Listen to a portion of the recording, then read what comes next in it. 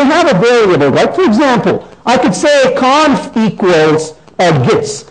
Now, you know that in JavaScript, you declare a var for a variable. You don't have to do all of that. CoffeeScript says, I'll take care of that declaration for you, so you don't have to declare a var in CoffeeScript.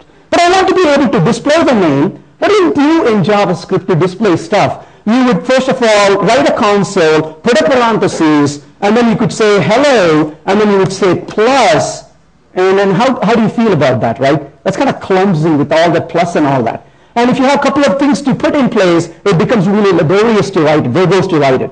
Well, you don't have to do all of that in CoffeeScript. I'm going to simply put a little string here, and I'm going to say hello, and put a pound, and I'm going to simply say conf, right? Isn't that beautiful? Notice how beautifully it printed hello gets, right? No, it did not. What happened? That's because I put a single quote. A single quote is just a literal. That's what it is. But what I really want is a double quote. So if I put a double quote, it expands that for you. So single quote literals, this is straight from Ruby. That's how Ruby behaves. So you have a single quote versus double quote. And if you are kind of curious, you say, you know what, that's kind of nice. But what is it producing? It produces the same old thing under the covers. That's the JavaScript compiled from CoffeeScript. So you run it, it produces the same result, but under the covers, it's the same JavaScript that you would have written, but notice less code, less effort to write it, right? Make sense?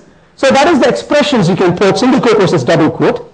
And I mentioned earlier in my talk, if you were there in my talk previously, I was talking about why the triple quotes versus double quote. In JavaScript, you always, or most of the time, you want to use not quotes, you want to use 3 equals to compare, and 2 equals is a liberal comparison. Most likely you don't want to do that. Well, in the case of CoffeeScript, if I have a variable, I can say, for example, if I have, let's say, a value, I could say value equals 2.2. So I could simply say, tell me if it is equal to 2.2. But what is value? I could say value equals maybe a string of 2.2.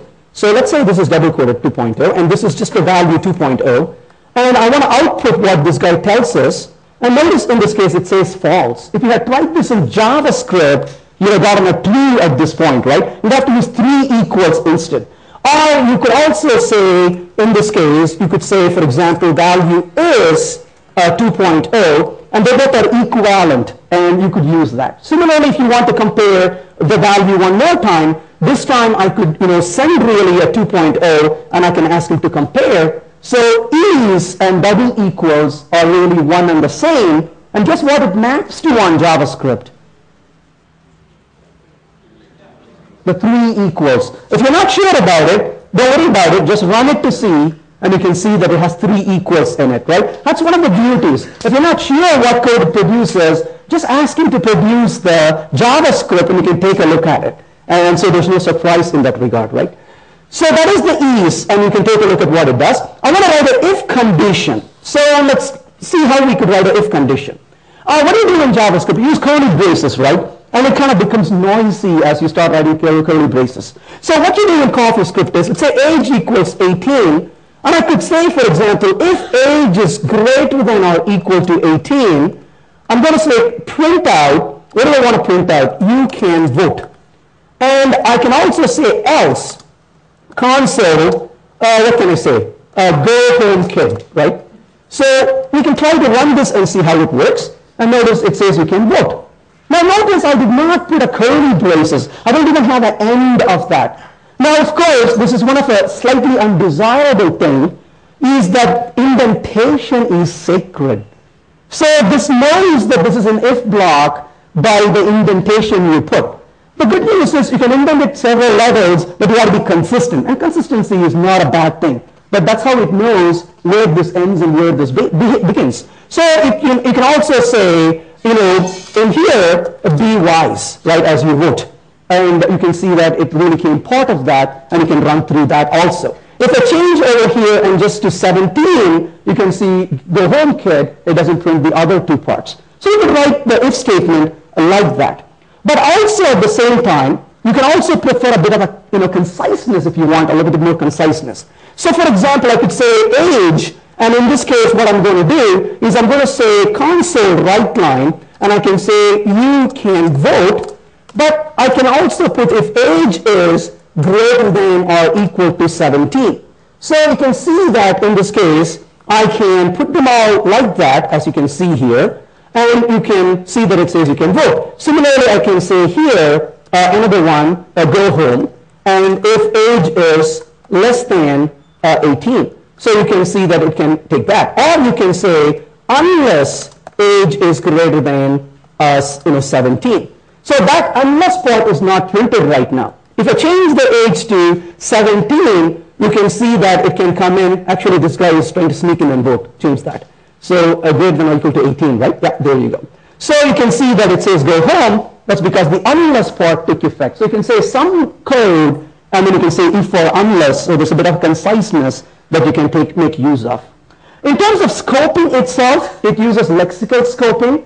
Remember I said you don't have to put the var, and as a result, when you have a variable, it goes to the nearest definition of the variable to look for stuff.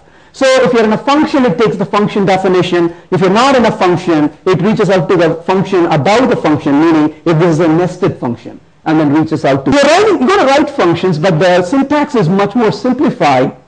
The way you're going to write functions is very much like how you use lambda expressions in languages, functional languages, how you use it. So for example, what kind of function would I like to define? So I want to write a function that's going to take a bunch of parameters and work with it. So we can maybe turn this into a function itself. So I can say my function is called can I vote, and this is going to be a variable I'm assigning to. There are two different ways to define functions in JavaScript. CoffeeScript kind of streamlines that. And so you can say age is the parameter I'm going to send to it. And now you can say, print, vote if age is greater than or equal to 18. And I can also say, no if age is, unless, or you can say if age is greater than or equal to 18. So in this case, notice how I define the function. I just create a variable equals to, that's a parameter list, and then you put the function. You could have put this function in the same line, but since I have two lines, I came down one level and wrote it. Notice the indentation that I have in this code, right? That's how it knows that these three lines belong to this function. And now if I want to call this function, I can call this function can I vote, and I can send 18 in here, and it says vote.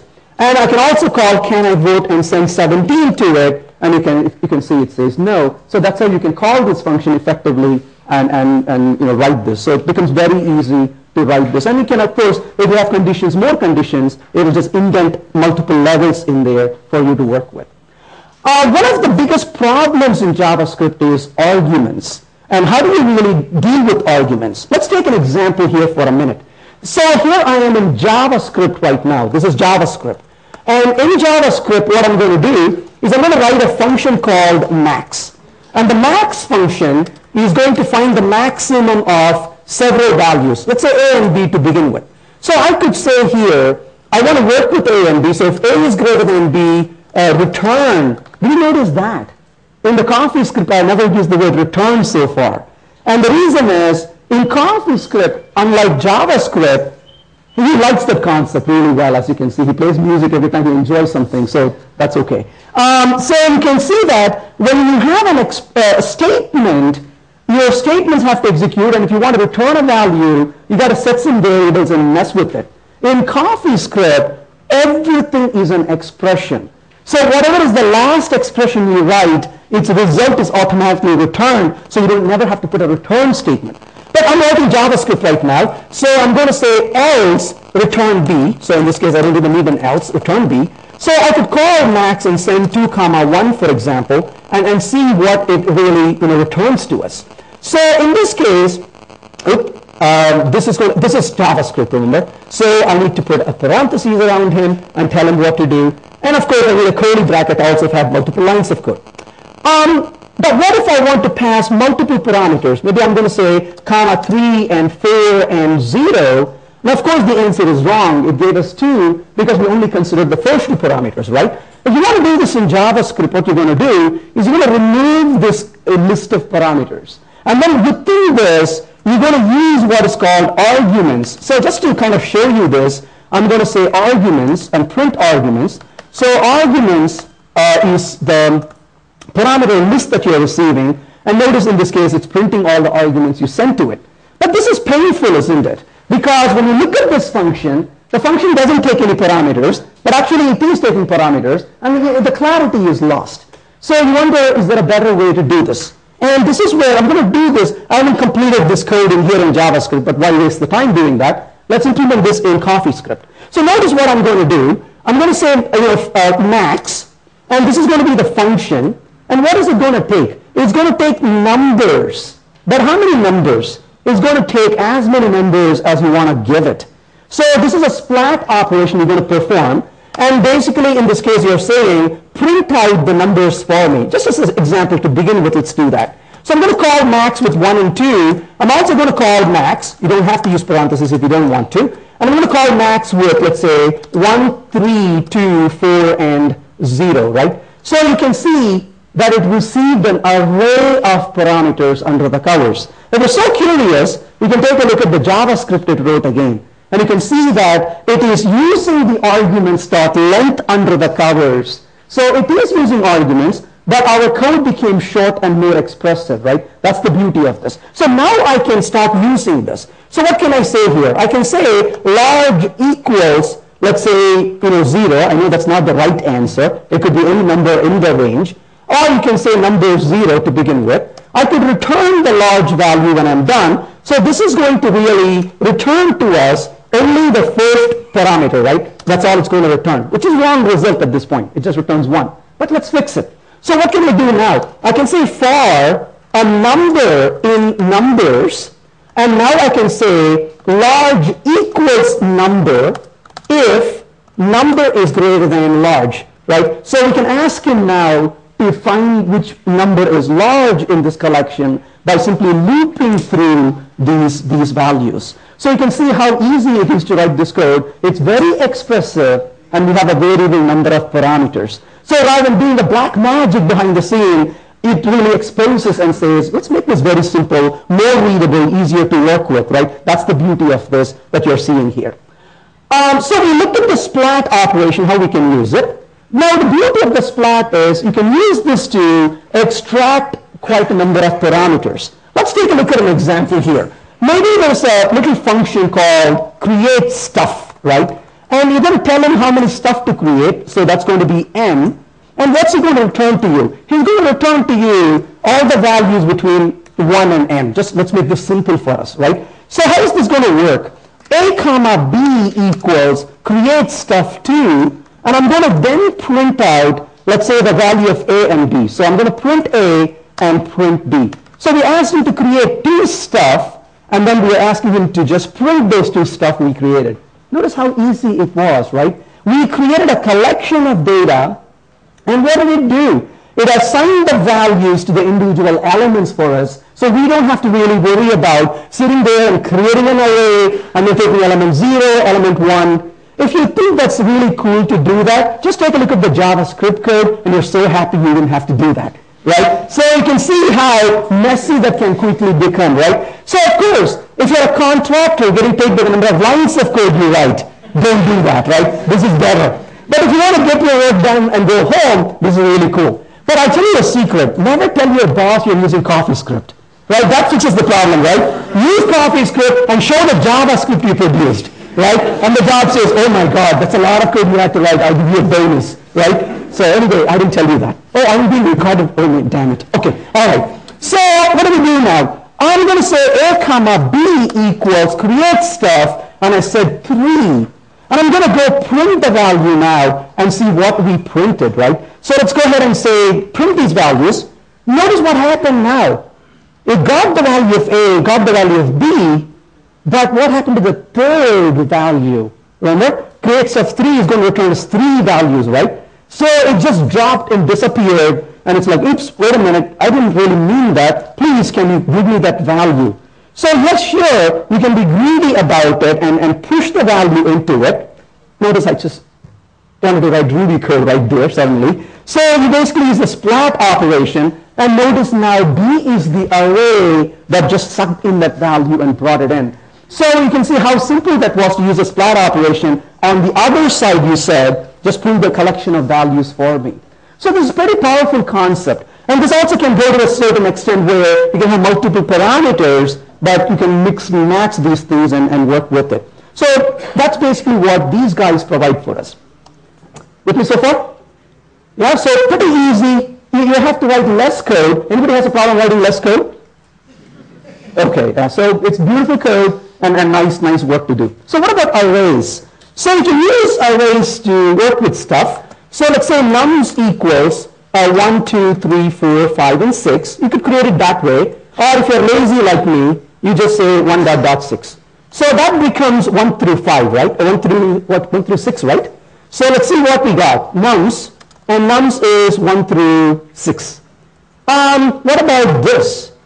That's 1 through 5. So you can either do an exclusive range or an inclusive range. So that is 1 to 5, and there is 1 to 6. So you can kind of go with the different range if you want to.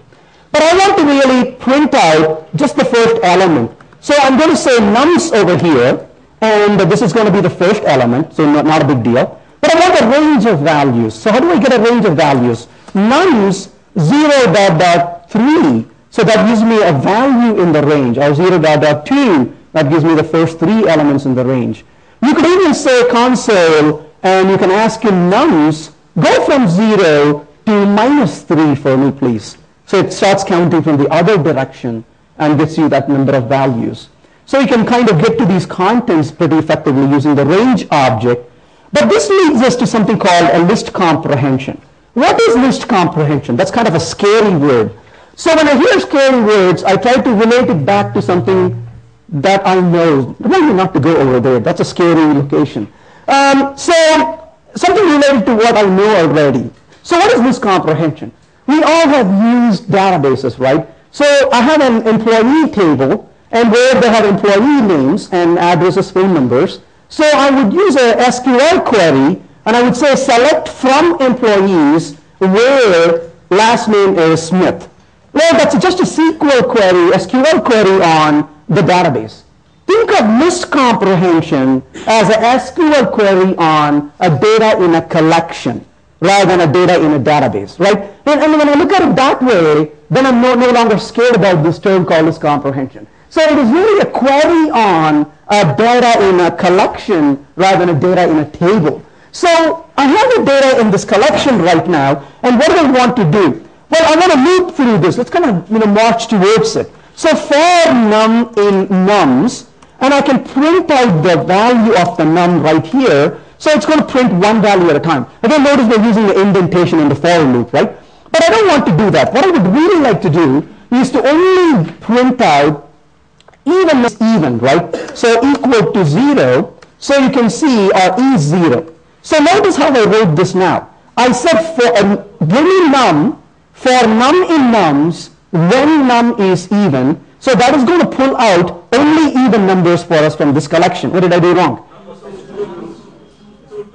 Oh, is 2. What a picky audience. Why don't you just bring people who accept what I write? Okay, thank you for your help. Okay, is, what do I say? Is 0, right? Right?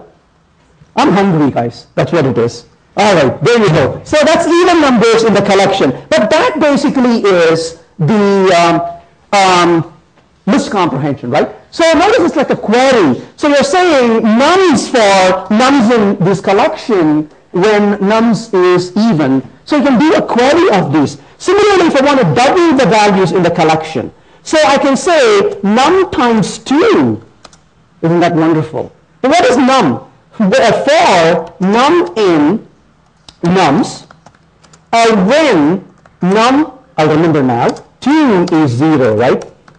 And you're saying, get me all the even numbers, and once you get all the even numbers, go through the even numbers and get me a collection of those even numbers, and then double each one of them. And so, did it do the job?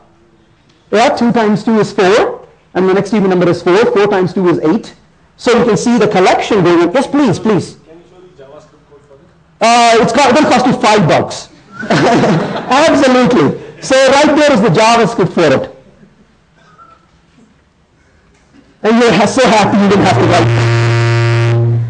Okay, writing that code in JavaScript is like going here. Now it doesn't do it. All right, cool. All right. So that is basically what miscomprehension is. What about JSON representation? So what is JSON representation?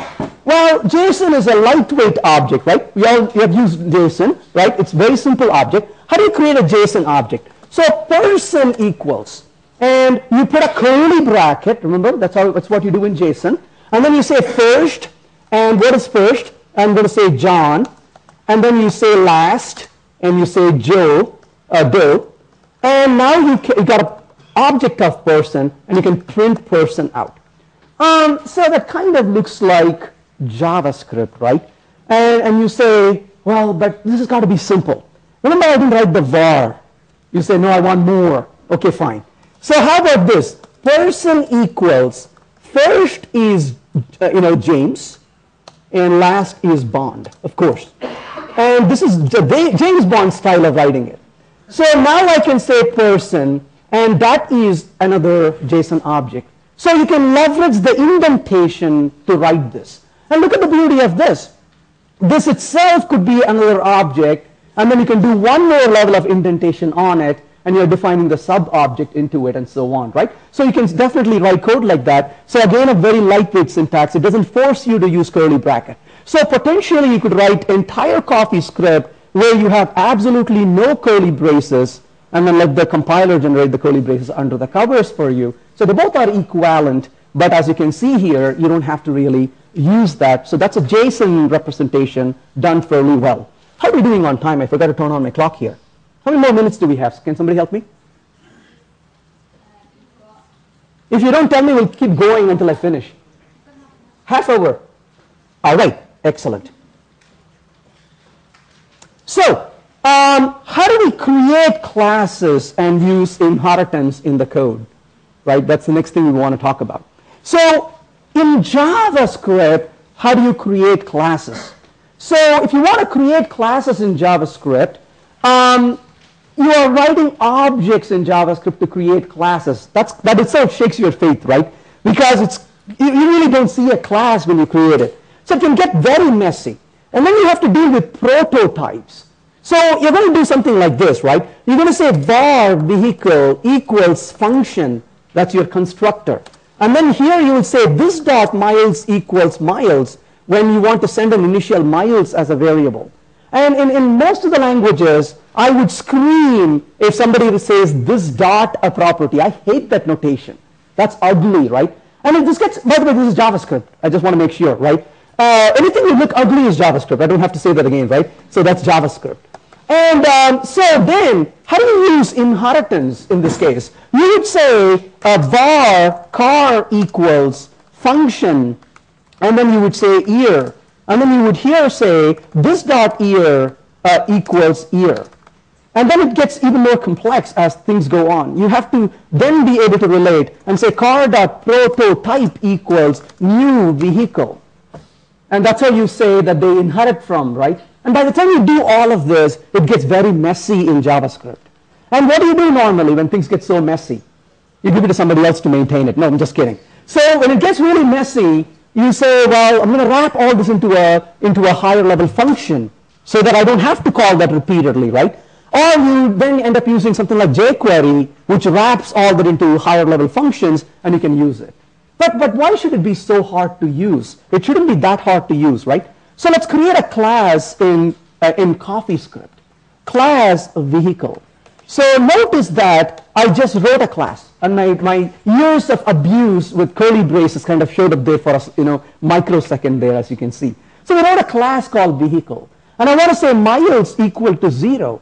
Or maybe I want to initialize the miles. You could do that if you want to, right? So where do I initialize the miles? So I say constructor, and what is the constructor going to do? It's a function, and I'm going to say miles equal to 0. You already are catching on to this, right? What is at, you think? It's this, that's correct. It's this dot. So it gave you the context. Isn't that cool? right? And again, that's straight from Ruby, but you don't have to say this dot. And so within an object, within an instance method, at is the this context. Outside of the function, at is the class context. So that becomes your static variable rather than your instance variable. So a few minutes ago when I put at miles, that is class context. It's static, not an instance, right? With me so far? So now we created it. What do I want to do? If I want to create a vehicle, I could do that. But I'm interested in creating a car. And what does car do? Extends a vehicle. And notice how the indentation paid off here, right? So we know that constructor is part of the class and that line of code is part of the constructor. Happy with that? So now we created a car which inherits from vehicle. And what am I going to do in the car? Constructor. And I'm going to take an year as a parameter. I want to know when this car was created. And what am I going to do? Year equals year. And I also want to say color of my car. Tell me an ugly color for a car. Pink. You think so? Okay, well, if the lady says it, I'm with her. I mean, usually, ladies get offended. What do you mean? We love pink. That's why I wanted to check. Okay, pink is good then. All right. So let's go ahead and create a car. What do? Car1 equals new car 2012. So let's play with this car. And I'm going to say car1 dot. Let's just print the car and see. I've made a mistake, by the way. And let's see what the mistake shows. I'm just printing the car. What happened? Yeah, the miles kind of disappeared. Where is the miles? So within the constructor, I say super. What does that do? It calls the base class constructor. Or the same method with the same name rather, right? Now if I put a parentheses, it is going to call with no parameters. This is a little bit of a glitch you have to be careful with. You're saying don't send anything. But if you don't put the parentheses, it is going to send the year to the base class constructor, which it's simply going to ignore at this point, right? So basically, and he's like, show me the JavaScript. Fine. Anybody wants that? No. Okay. So right there, it passed it down the chain, but look at the simplicity, right? And please. Yeah, I think so it's like I'm just trying to map it the Java concept. But still retaining the prototypal inheritance. Okay. Keep that in mind. This is not inheritance like Java. Okay. It's inheritance as JavaScript. When you say inheritance, doesn't it mean like the superclass has to be instantiated? Well, right. But yeah, all the magic, the prototype magic happens under the covers. You need to do something for Friday night, right? So your assignment for this Friday night is to write CoffeeScript, compile it to JavaScript, and study the JavaScript. And then you can compare and see what it's doing. It's compliant to JavaScript. So to create the prototype object and set it. That's what it's doing. It's not inheritance like Java. It's inheritance as in JavaScript, certainly. That's prototypal inheritance. And so right there you saw the miles pop up now, and you have the value on hand, right? Seems reasonable, right? So you're able to write that.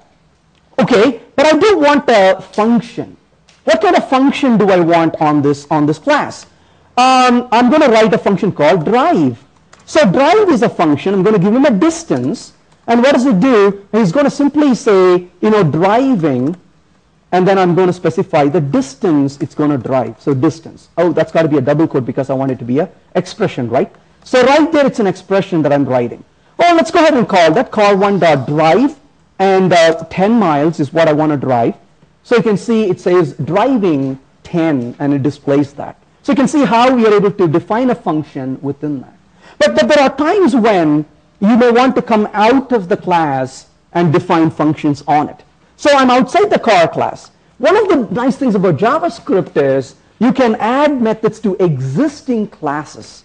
So if I want to add a method to this class outside, how would I do that in JavaScript?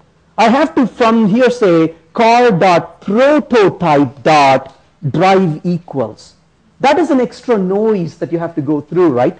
Instead, you simply say car : and turn. and then you could say this method is direction, and then you could say simply turn, and then we'll say turn whatever direction it is. Did I type it right? T-U-R-N, turn. And the direction is direction we want to turn. So you can see how easy that is to write that function. Let's go ahead and call the turn function. So call one dot turn, let's say right.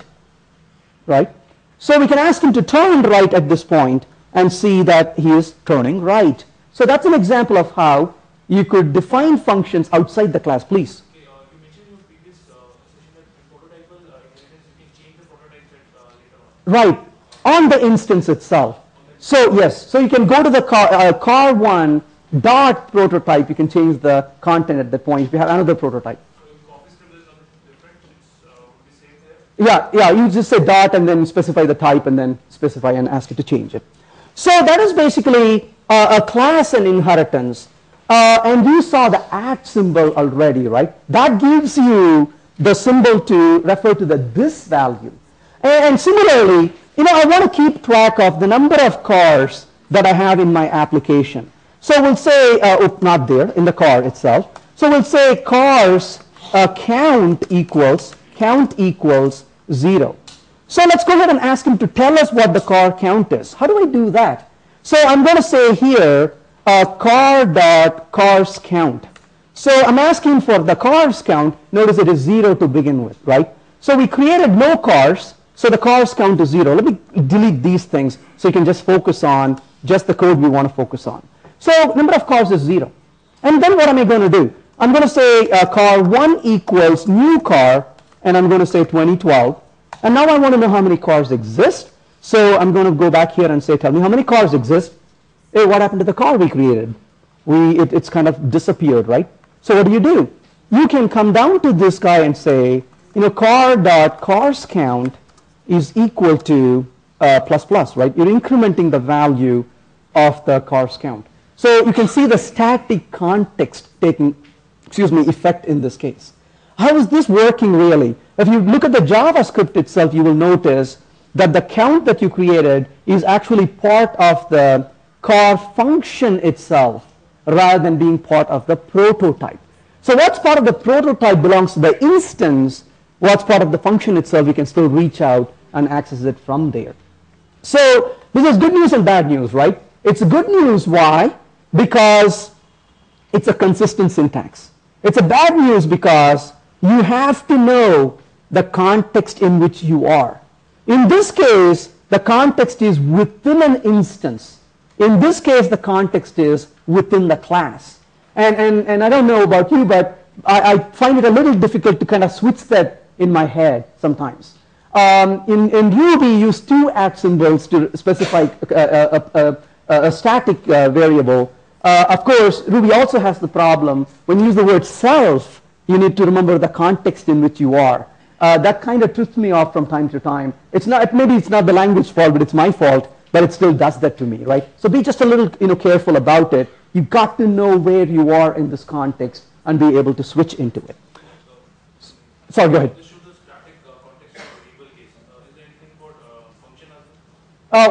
Like, can you have static functions? Oh, absolutely. So I want to, have a function. I don't know, car.foo equals, and then you define a function on the class itself. So the foo function, right? You called foo.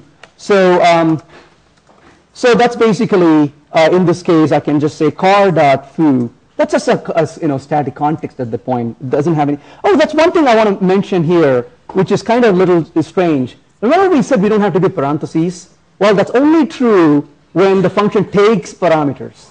When a function doesn't take parameters, you have to still say parentheses. Because you're applying the function rather than mentioning the function pointer in a sense. So that you have to. But that's the way you would call into it. Can you declare the static function within the class? Oh, you bet you. So you can, instead of doing this, you simply, let's just grab this function for a second, right? The foo function, and you basically go in here, and how do you say that this belongs to the class? So this is going to be right? @foo equals, and specify this function as a class function. And again, the @ really is a context. This is a class context rather than object context, and then that's where you're driving off of that. Yeah, absolutely, you can do that. Yeah. So that's great. But one of the things that we have to be very sorry. Go ahead. So in JavaScript, you have this public property and privileged property and other things that comes into picture. You're trying to write a big function altogether.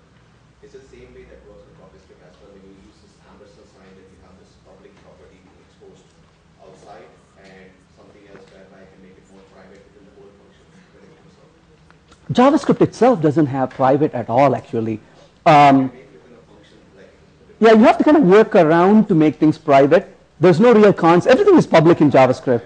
Same concept here. It doesn't try to hide anything away from you. So it's not going to provide you any more help in that regard. But of course, if you declare things within functions, then it becomes that context. So that won't be available, visible outside of it. And that's the point, though, is if you define a variable within a function and don't put var, it becomes global. Whereas in the case of CoffeeScript, it becomes local to it. That absolutely, yeah, that takes care of that for you. Absolutely, yeah. Yep. Go ahead, please. How do we create a global variable?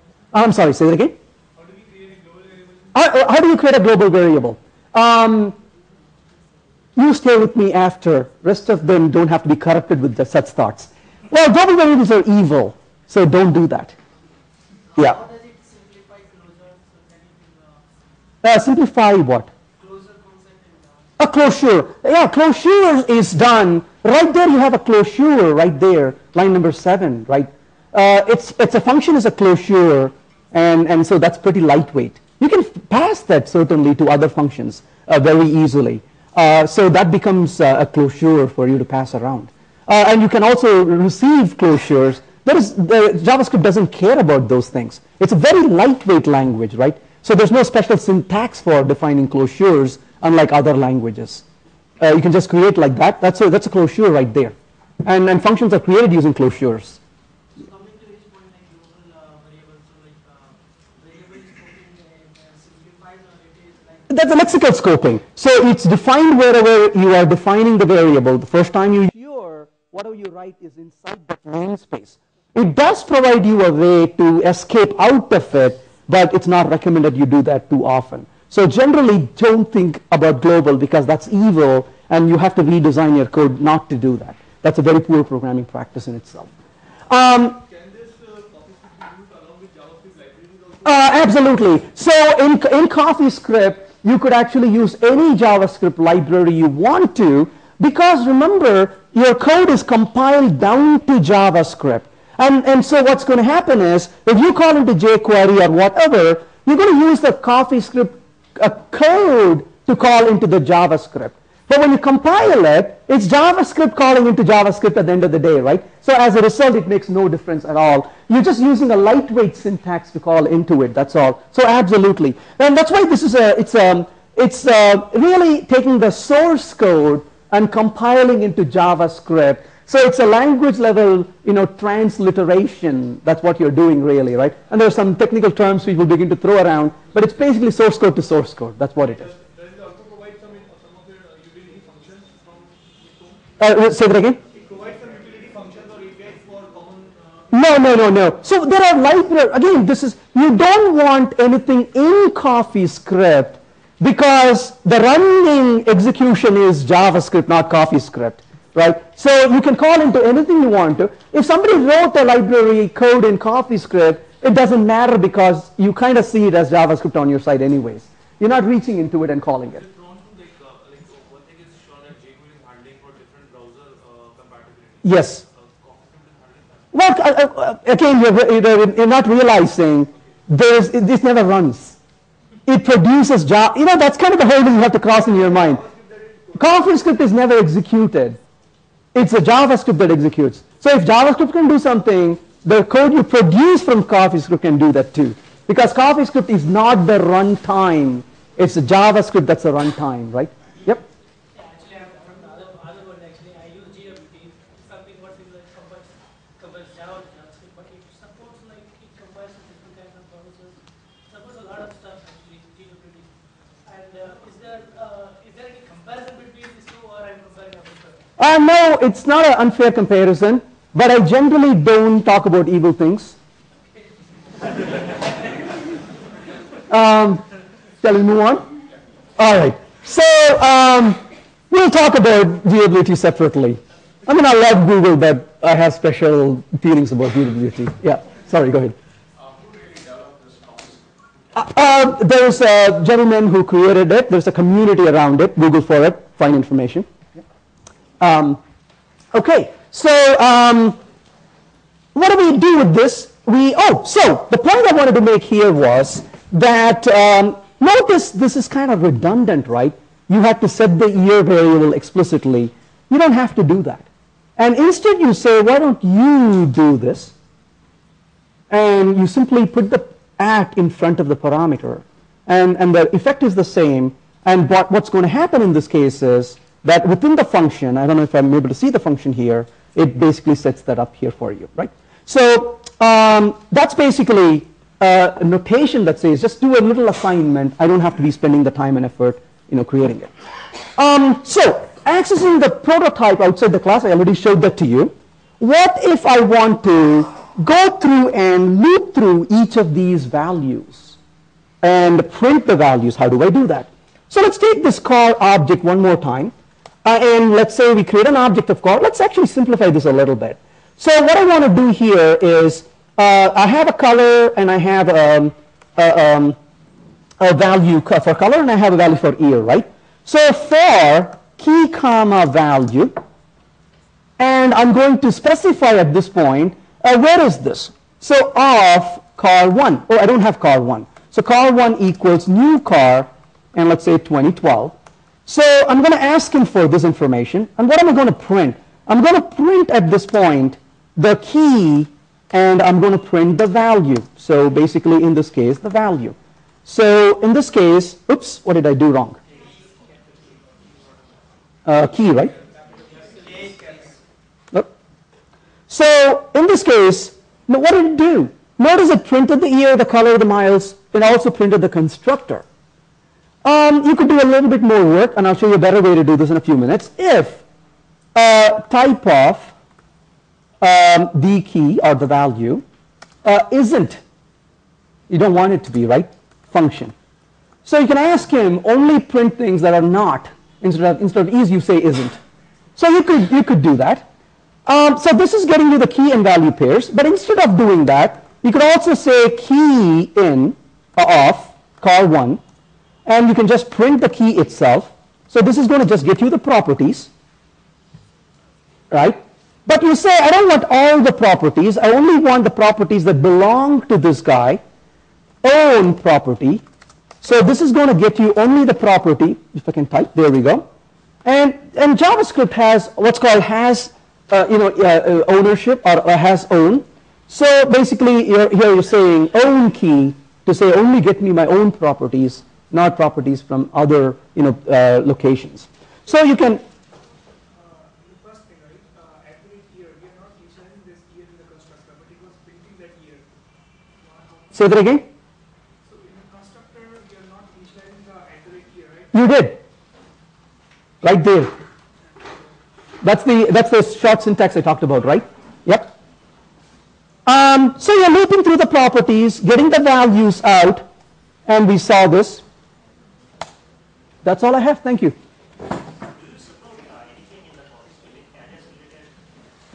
So, let's wait for people to leave the room. They're in a rush. Then we can talk.